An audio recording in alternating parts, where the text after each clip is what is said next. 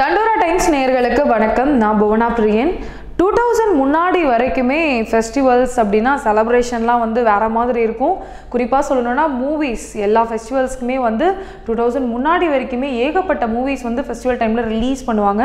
But 2000க்கு அப்புறம் பார்த்திங்கன்னா செலப்ரேஷனுமே வந்து படிப்படியாக குறைஞ்சிட்டு வருது அப்படின்னு தான் சொல்லணும். அதே மாதிரி தமிழ் சினிமாவில் வெளிவர மூவிஸோட எண்ணிக்கையுமே வந்து குறைஞ்சிட்டு தான் வருது. இப்போல்லாம் பார்த்திங்கன்னா ஃபெஸ்டிவல்ஸ் அப்படின்னா ஒரு படம் இல்லை 2 படம், மிஞ்சி போனால் 3 படம் அது வரைக்கும் தான் ரிலீஸ் பண்ணுறாங்க.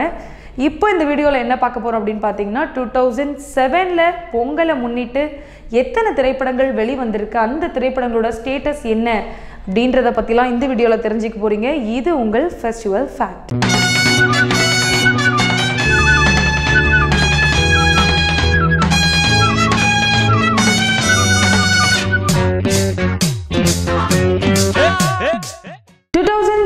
பொங்கலை முன்னிட்டு எத்தனை திரைப்படங்கள் ரிலீஸ் ஆயிருக்கு அப்படின்னு பார்த்தீங்கன்னா ஆழ்வார், போக்கிரி, தாமிர பரணி இந்த 3 திரைப்படங்கள் தான் ரிலீஸ் பண்ணியிருக்காங்க. அது மட்டும் கிடையாது, இந்த திரைப்படங்கள் ரிலீஸ் ஆனப்போ சென்னையில் ரொம்பவே சுவாரஸ்யமான ஒரு நிகழ்ச்சி நடந்திருக்கு. அது என்ன அப்படின்றத இந்த வீடியோ எண்டில் சொல்கிறேன். வெரி ஃபர்ஸ்ட்டாக என்ன மூவி பற்றி பார்க்க போகிறோம் அப்படின்னு பார்த்தீங்கன்னா தளபதி விஜய் நடிப்பில் வெளியான போக்கிரி திரைப்படத்தை பற்றி தான். போக்கிரி திரைப்படம் தெலுங்கு ரீமேக் அப்படின்றது எல்லாருக்குமே தெரியும். தமிழில் இந்த திரைப்படத்தை பிரபுதேவா இயக்கியிருந்தார். இந்த திரைப்படத்தில் அசின், வடிவேலுலாம் நடிச்சிருந்தாங்க. அது மட்டும் கிடையாது, இந்த திரைப்படம் தமிழ்நாட்டில் சுமார் 200 நாட்கள் ஓடி ஒரு பெரிய சாதனையை வந்து கிரியேட் பண்ணுச்சு அப்படின்னு தான் சொல்லணும். தமிழ்நாட்டில் மட்டும் கிடையாது, கேரளாலையும் சரி 100 நாட்களுக்கு மேலே ஓடின திரைப்படம் வந்து போக்கிரி அப்படின்ற பேரை வாங்கியிருக்கு. விஜயோட கெரியர்லேயே அந்த பாக்ஸ் ஆஃபீஸ் ஹிட் மூவிஸில் போக்கிரி அப்படின்ற திரைப்படத்துக்கு என்றைக்குமே ஒரு தனி இடம் இருக்கும் அப்படின்றதுல எங்களுக்கு எந்த விதமான டவுட்டும் கிடையாது.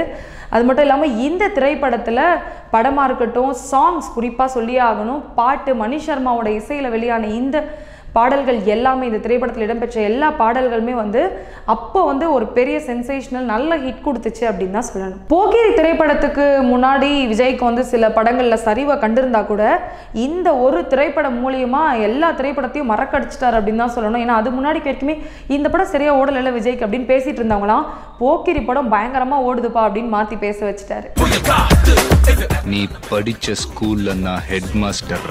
அடுத்து எந்த திரைப்படத்தை பற்றி பார்க்க போகிறோம் அப்படின்னு பார்த்தீங்கன்னா அஜித் நடிப்பில் வெளியான ஆழ்வார் திரைப்படம். இந்த திரைப்படத்தை பொறுத்த வரைக்கும் ரசிகர்கள் மத்தியிலையும் சரி இல்லை பொதுமக்கள் மத்தியிலையும் சரி ஏகப்பட்ட எக்ஸ்பெக்டேஷன்ஸ் இருந்துச்சு. ஏன்னா இந்த திரைப்படத்தில் அஜித் வந்து பல கெட்டப்பில் வராங்க அப்படின்ற மாதிரியான தகவல்கள்லாம் பர ஆரம்பிச்ச உடனே என்னது அஜித் பல கெட்டப்பா அப்படின்ட்டு ஏகப்பட்ட எக்ஸ்பெக்டேஷன்ஸில் போய் பார்த்த எல்லாருக்குமே வந்து ஒரு பெரிய அப்செட் காத்திருந்துச்சு அப்படின்னு தான் சொல்லணும். ஏன்னா திரைப்படத்துக்கு ஃபர்ஸ்ட் டே இருந்த ஓப்பனிங்கை விட செகண்ட் டே சுத்தமாக இல்லை. ஏன்னா ஃபேன்ஸே வந்து அப்செட் ஆகி வெளியே போன சீன்ஸ்லாம் நடந்திருக்கு. இந்த ஆழ்வார் திரைப்படத்திலிருந்து ரசிகர்களுக்கு ஒரு சின்ன ஆறுதல் என்ன அப்படின்னு பார்த்தீங்கன்னா சென்னை கமலா தியேட்டரில் வந்து அந்த படத்துலேருந்து வரக்கூடிய அந்த சொல்லித்தரவா பாடலை வந்து ஒன்ஸ் மோர் போட்டாங்க.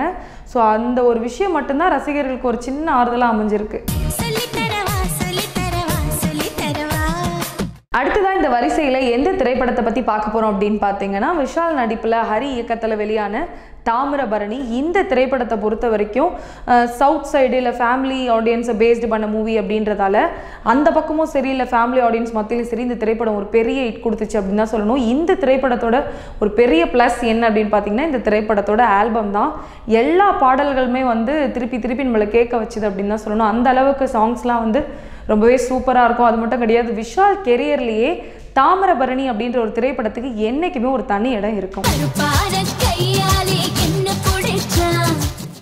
நிகழ்ச்சியோடைய ஆரம்பத்திலேயே நான் சொல்லியிருந்தேன் இந்த திரைப்படங்கள் ரிலீஸ் ஆனப்போ சென்னையில் ஒரு சூப்பரான நிகழ்வு நடந்துச்சு அப்படின்ட்டு. அது என்ன அப்படின்னு பார்த்தீங்கன்னா இப்போலாம் சோஷியல் மீடியாவில் ஒரு ரசிகரை நான் வந்து ஒரு சிறந்த ரசிகர் அப்படின்னு ப்ரூவ் பண்ணோன்னா என்ன மாதிரியான கிளாஷ்லாம் நடக்குதுன்னா எந்த தலைவர் போடுற ட்வீட் வந்து அதிகமாக ரீட்வீட் ஆகுது, யாரோடது வந்து அதிகமாக வியூஸ் போகுது, யாருக்கு அதிகமாக லைக்ஸ் வருது, இந்த மாதிரிலாம் வச்சு கிளாஷ் நடந்துக்குது இல்லையா. ஸோ இப்போது சோஷியல் மீடியாஸ் அதிகமாக இருக்குது. ஸோ இப்போ அந்த மாதிரி சண்டைலாம் வருது. பட் அந்த டைமில் வந்து அதெல்லாம் கிடையாது. அப்போது எப்படி தான் சண்டை போட்டுக்கிட்டாங்க அப்படின்னு பார்த்தீங்கன்னா யாருக்கு அதிகமாக பேனர் வைக்கப்படுது, எந்த தலைவருக்கு வந்து அதிக அடியில் வந்து அந்த கட் அவுட் வைக்கிறோம் அப்படின்ற மாதிரியான கிளாஷ் தான் அதிகமாக இருக்கும். ஸோ அந்த மாதிரியான ஒரு சூப்பரான நிகழ்வு தான் நடந்திருக்கு. சென்னை உதயமில் வந்து போக்கிரி ரிலீஸ் பண்ணாங்க, சென்னை கமலாவில் வந்து ஆழ்வார் ரிலீஸ் பண்ணியிருந்தாங்க. விஜய் மேலே அவங்களுக்கு இருக்கிற அந்த மரியாதையை இல்லை அன்பை வெளிப்படுத்தணும் அப்படின்றதுக்காக அவருடைய ரசிகர்கள்லாம் என்ன பண்ணியிருந்தாங்க அப்படின்னு பார்த்தீங்கன்னா சென்னை உதயம்லேருந்து வடபழனி சிக்னல் வரைக்கும் லைனாக அந்த விஜய் திரைப்படத்தோட போஸ்டர்ஸை வந்து அப்படியே ஒட்டிக்கிட்டே போயிட்டாங்க. அந்த வடபழனி சிக்னல்லேருந்து 6 அடி தூரத்தில் தான் இருக்குது கமலா தேட்டர்.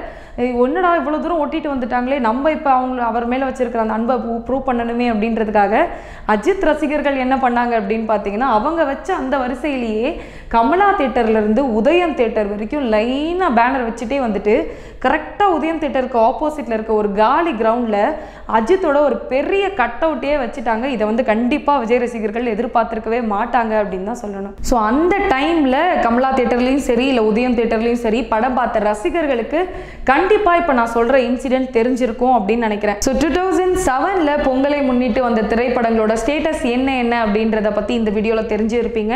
ஸோ இதுக்கப்புறமா கண்டிப்பாக வேற ஒரு வருஷத்தில் வெளியான திரைப்படங்களோட லிஸ்ட்டோட கண்டிப்பாக இந்த ஃபெஸ்டிவல் ஃபேக்டில் உங்களை சந்திக்க நான் வரேன். இந்த வீடியோ உங்களுக்கு பிடிச்சிருந்தா லைக் பண்ணுங்கள், ஷேர் பண்ணுங்கள், கமெண்ட்டும் பண்ணுங்கள்.